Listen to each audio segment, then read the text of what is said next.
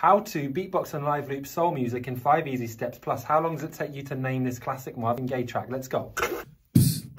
Step 1. Make a P sound for the kick and a PF for snares. Step 2. Add some percussion by whispering shika ticka. Step 3. Add a soulful bass line.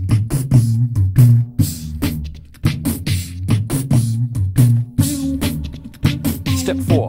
Layer up some wah-wah guitar sounds.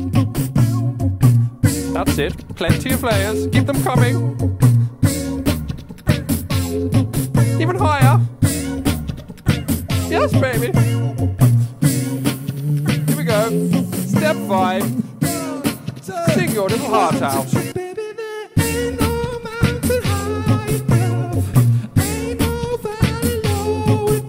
Have you named the song yet?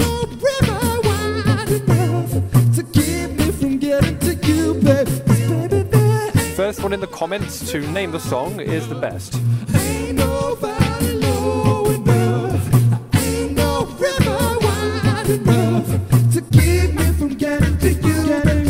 Step 6.